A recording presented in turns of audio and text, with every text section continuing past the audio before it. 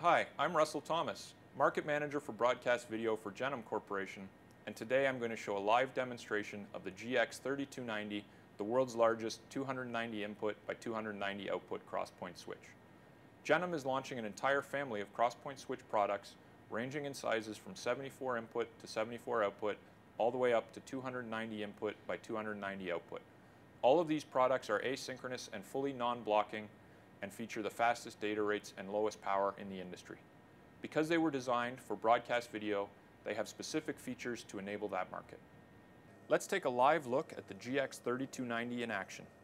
This demonstration starts with a media player that is outputting 3D content. We put this content through a Sensio S3D Pro encoder and two converter boxes. At this point, we now have 3 gigabit per second video running on two channels, one for left eye and one for right eye.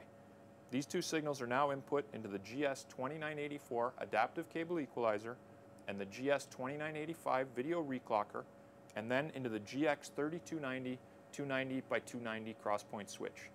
This demonstrates the interoperability of the GX3290 with existing Gennum components.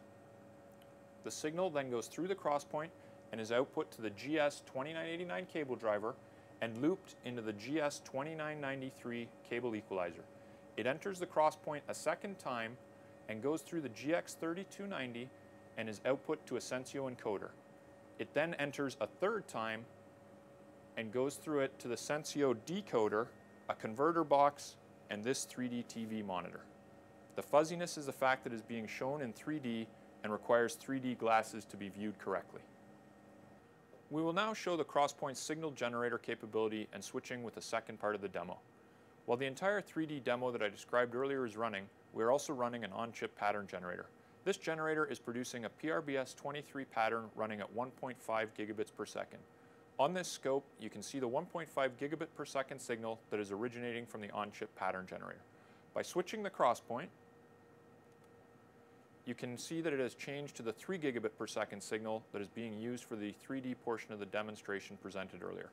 This shows how multi-rates are supported and how the on-chip pattern generator can be used to debug any issues that may arise after the Crosspoint. With this Crosspoint device, we have signal integrity conditioning features like input trace equalization and output de-emphasis.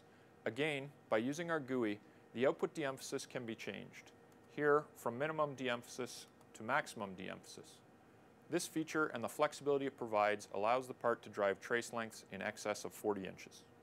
With best-in-class power and jitter performance, as well as the other features that I've demonstrated, the GX3290 is the best choice for any large routing or switching application.